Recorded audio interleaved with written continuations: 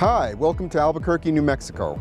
My name is Rick Vitale, Operations Leader for Materion Advanced Materials Albuquerque sites.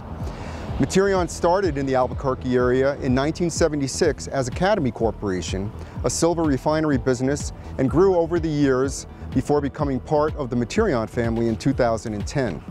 We have three facilities: a refinery, shield kit cleaning facility, and third, we have the manufacturing facility, which you can see right behind me. Together, the three facilities house some 70 employees. Today, we're going to look at how we can help improve the world with our contribution to reducing energy consumption by making energy-efficient architectural glass.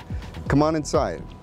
I was born and raised in New Mexico, lived here all my life.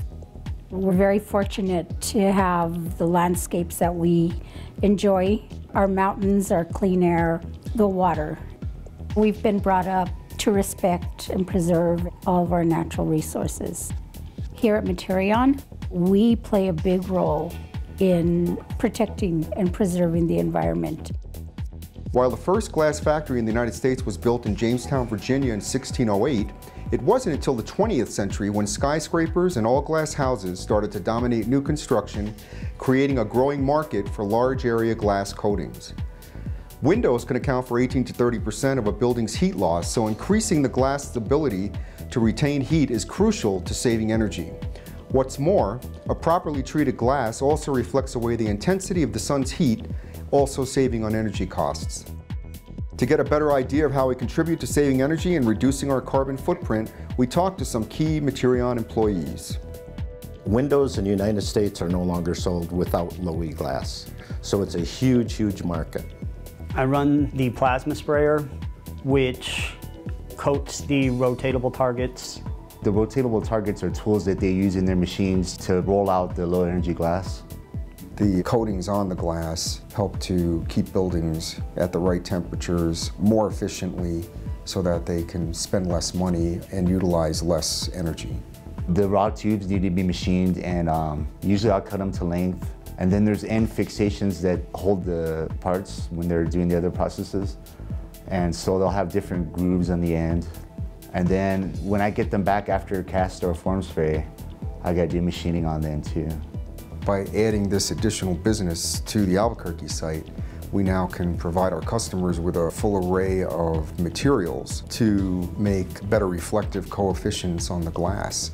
With all of the coaters there are in the United States and abroad, there is no way that there is enough coaters to coat all glass. So it's a growing business.